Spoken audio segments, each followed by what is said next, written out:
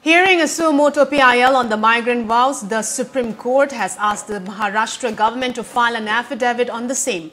The apex court said that you cannot say everything is fine in the state of Maharashtra. The Supreme Court directed state to find out problems related to migrant crisis. The court passed this direction after taking note of an application stating that a certain sections of the migrants are still waiting to be transported back to their home states.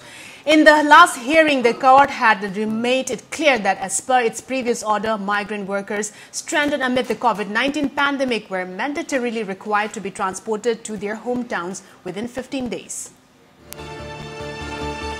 The Supreme Court has directed the Maharashtra government to find out the problems faced as the result of COVID-19 migrant crisis. The court passed this direction after taking note of an application stating that a certain section of migrants are still waiting to be transported back to their home states.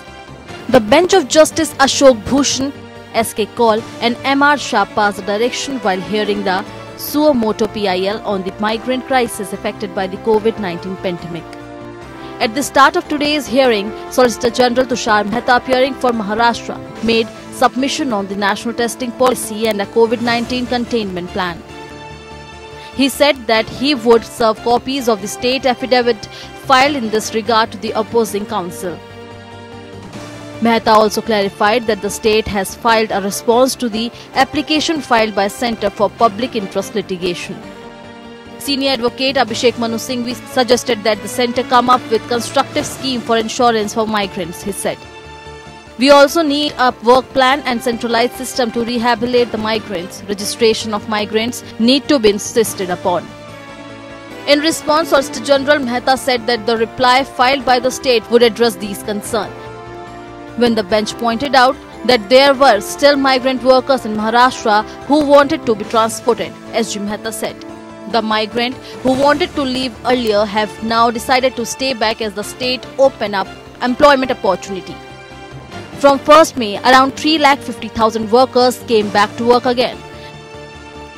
Justice Bhushan at this point noted, when you are the state, it's your responsibility to find out which group of migrants are getting food, etc. Your affidavit says food is being provided to migrant workers.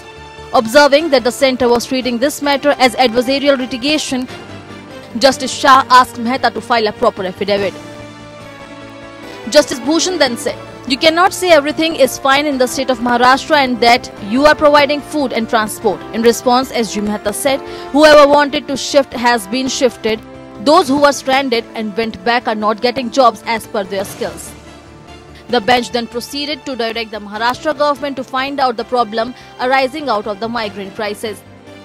The state is required to file an additional affidavit clarifying its position on the stranded migrants. On 26th May, the Supreme Court, while taking suo motu cognizance of the migrant crisis, said there have been inadequacies and certain lapses on the part of the central and the state government in dealing with the issue.